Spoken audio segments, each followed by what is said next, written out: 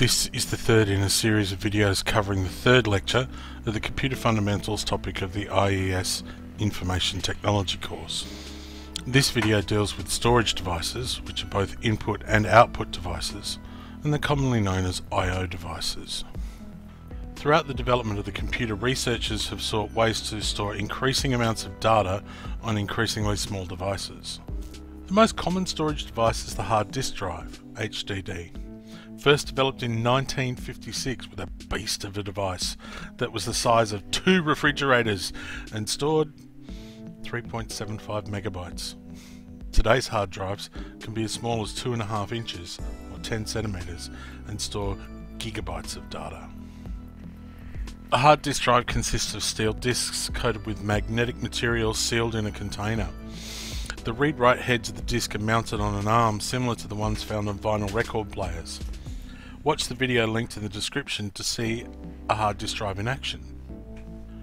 Most personal computers come with a large capacity hard disk drive installed inside the system box, as it's the primary way data is stored long term. External hard drives are now also a common way of taking data with you, or they're also used as backup devices.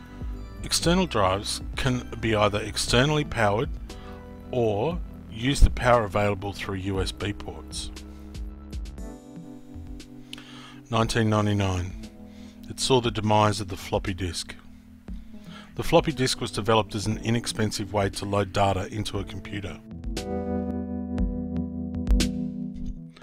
The first floppy, introduced in 1971, was 20 centimeters squared and held only 80 kilobytes of data.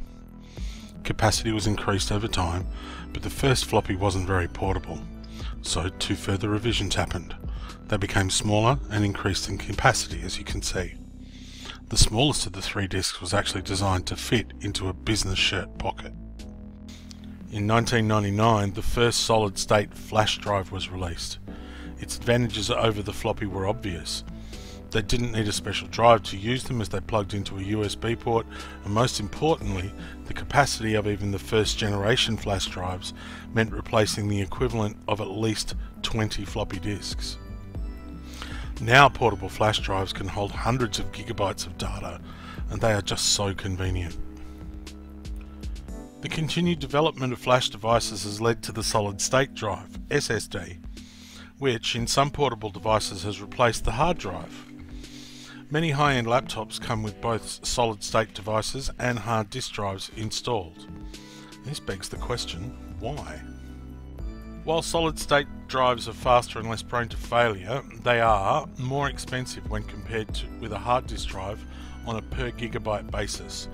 Therefore, a combination of the two provides speed via the solid-state device for commonly accessed data and a large capacity in the hard disk drive for less frequently used data.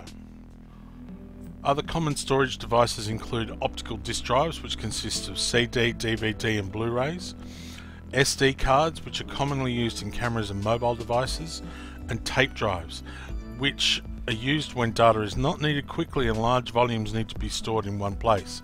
This makes them excellent for backup.